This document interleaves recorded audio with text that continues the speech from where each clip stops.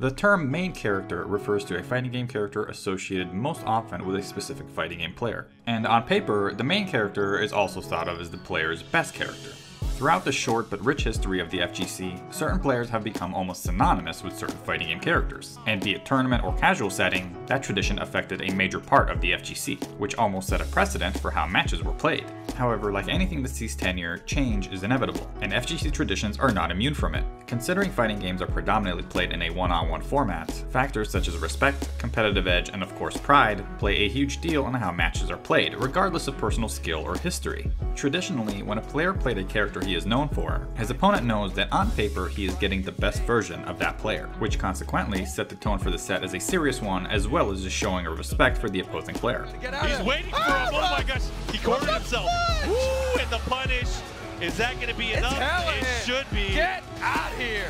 However, on the other hand, when a player selects a character that is not deemed their traditional main, it can mean multiple different things, though 3 reasons stand out the most. The first possible reason for a player not wanting to play his main character is one that historically has surfaced in the FGC and still does. It is a simple test to gauge how skilled is the opponent in front of you. Although it is often seen as disrespect, veterans in the FGC on occasion will pick their secondary or tertiary characters, often referred to as a sub-character, to get a measure of how good their opponent is. I'm doing it. Whatever.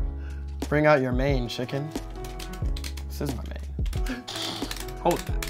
The second reason, and perhaps the most common one for a player to switch away from his main character, is the attempt to exploit a matchup, which is often referred to as something called counterpicking. Okay, it is the backdash on wake up, man. I don't know what Lavis can do about that. It is not applicable in every game, however, there are fighting games that have characters who on paper hold an advantage over another. It's a perfect counter pick.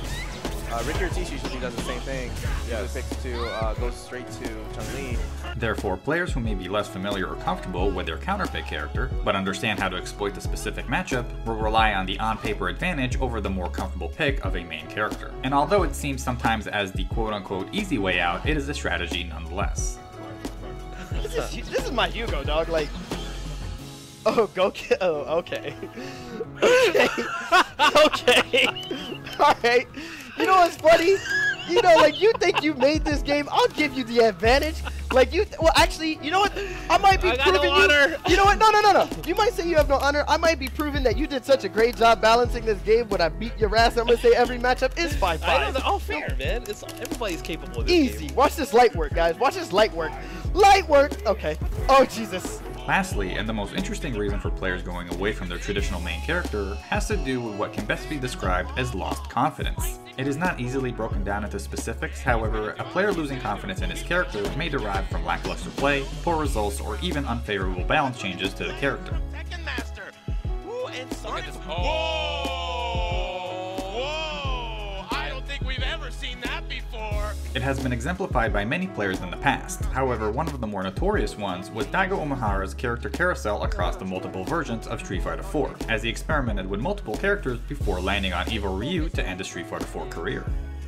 Wow, Daigo sending a statement right now. A similar pattern followed Daigo in Street Fighter V, as his Ryu simply proved to be not as efficient of a pick compared to past iterations of the character in previous Street Fighters, which eventually led the switch to Guile upon the character's release, with much more consistent results. The Tekken scene has also experienced this with the release of Tekken 7, as top players such as JDCR and Knee, who customarily picked the same one character in previous versions of Tekken.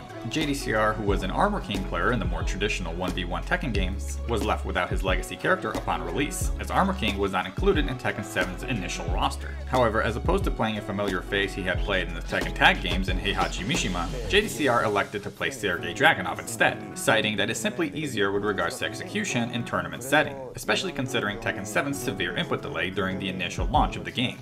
Because the game is laggy, so I don't want to play Mishima. Knee, in a similar fashion, also cited Tekken 7's input delay, however his journey was much more arduous during the first competitive year of the game, as he simply could not find his footing with his traditional main character in Brian Fury, nor did he have any sort of consistency with regards to picking another character. You went through a period of losing to JDCR and having difficult times versus Sane and stuff in tournament, but now you've kind of you've been able to beat them this year. What have you changed? Why are you able to win against them in tournament now in the way you are? Have you changed some things about the way you play? Last year is input lag is a problem. Yeah, input lag, and because tournament, I remember memory JDCR and Saint, Noroma. Many use grab. Yeah. Many use grab, but Yeah. I can. You couldn't break them. Yeah, I remember. Yeah. So that time I say, input lag is a problem. But many players don't believe in my talk. Yeah. So.